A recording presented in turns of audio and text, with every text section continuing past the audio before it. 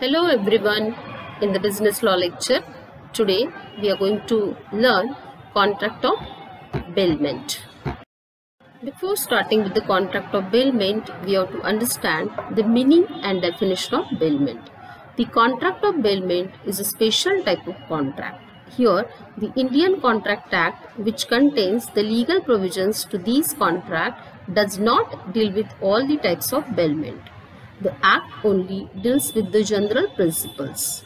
However, there are separate acts which deals with the specific kinds of bailment, like the Railways Act 1889, the Carriage of Goods by Sea Act 1925. So let us understand the definition which is given under section 148. Bailment is the delivery of goods from one person to another for some purpose upon a contract that they shall, when the purpose is accomplished, be returned or otherwise disposed of according to the direction of the persons delivering them. This is very easy type of contract. As I told you, in daily basis we enter into this contract of bailment, but we don't know that this is contract of bailment. Let us understand these examples. Just see this picture. In the first picture, a person is giving his car for servicing, and in the second picture, a person is giving his watch for repair. Now, in an easy way, we'll understand what is bailment. So just apply this definition on these examples. What's the first line of the definition says? Delivery of the goods from one person to another for some purpose. Now in this picture we can see that in the first picture a person is giving his car for servicing, and in the second picture a person is giving his watch for repairing. And as soon as the purpose is got over, that goods should be returned to the person who has delivered, or it can be disposed of according to the instructions of that person.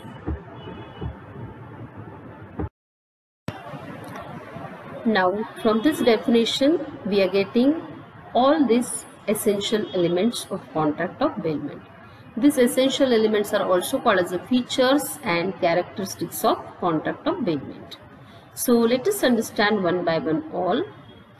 First is parties. As all of you know, from the definition we can make out there are two parties which are required for contract of bailment. Second, agreement. Third, return of goods. Fourth, purpose. Fifth, transfer of possession. Sixth, no transfer of ownership. And the last one is delivery of goods. Let us understand one by one all the essential elements.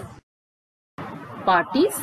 So in contract of bailment, two parties are required, which is called as bailer and bailee. So let us understand to whom we call as a bailer and to whom we call as a bailee. So bailer means the person who is delivering the goods, and bailee is the person to whom the goods are delivered. And here one important thing you all have to understand: goods which are referred under this contract of bailment means only the movables. Second essential element is agreement. So in contract of bailment there has to be agreement between the bailer and bailee. Here the agreement may be express or it may be implied. As all of you already know that express means it can be either oral or in writing, and implied means which is inferred from the circumstances. Just see this example. A gives his car to B for servicing. So this is the express contract of bailment between A and B. And in the second example, A's ornaments were stolen. The police recovered it and kept it in its custody till the identification and proof of ownership. While it was in the police custody, the ornaments got stolen. So it was held that there was an implied contract of bailment between A and police department. So from this example we can understand how this agreement may be implied one. Third essential element is the return of goods. As we know that in the contract of bailment, there is only temporary transfer of possession from bailor to bailee.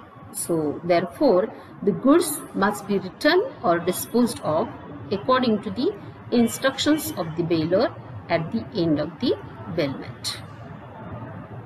Fourth essential element is purpose. So, here in the contract of bailment, the possession of the goods must be transferred for some purpose. The purpose may be expressly stated or it may be implied also. Now, express means what we know, either oral or in writing. Implied means which is inferred from the conduct, action or circumstances. So, here in this example, if a person is depositing luggage in the railway clock room, it implies that he is delivering it for safe custody. Fifth essential element is effecting transfer of possession. So, from the definition, it is clear that in bailment, there is only possession is transferred. It means the physical custody of the goods is transferred from bailor to bailee. In order to understand this point clearly, we just make a difference between the contract of bailment and the other type of contract, that is contract of sale of goods. As we know that in the last lecture we studied the contract of sale, in which the possession and ownership both are transferred from seller to the buyer. But here in bailment, there is only transfer of possession from bailor to bailee. Sixth essential element is transfer of ownership.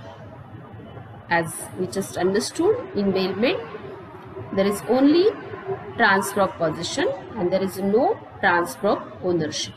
Because though the goods are delivered to the bailee, but the bailor continues to be the owner of that goods.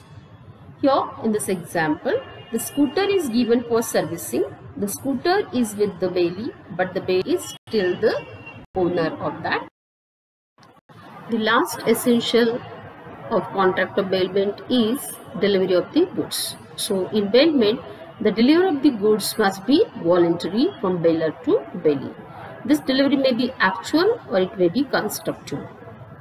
When the goods are physically handed over to the bailee, that is the actually delivery of the goods. Like if you are giving a watch to repair, or if you are giving a cloth to a tailor for making into the suit. So here actually you are giving this watch as well as you are giving this cloth to a tailor. And this delivery may be constructive when one does something which has the effect of putting the goods in the possession of the bailee. Let us understand this example. A person pledged cinema projector with the bank, but the bank allowed him to keep the projector so as to keep the cinema hall functional. So here it is a constructive delivery of the goods to the bank. So up to this we studied all the essential elements of contract of bailment. In case if you have any doubt, you can ask me on my email ID. You can mail me directly and ask me. Okay. So I hope all of you understood all these essential elements. Thank you very much.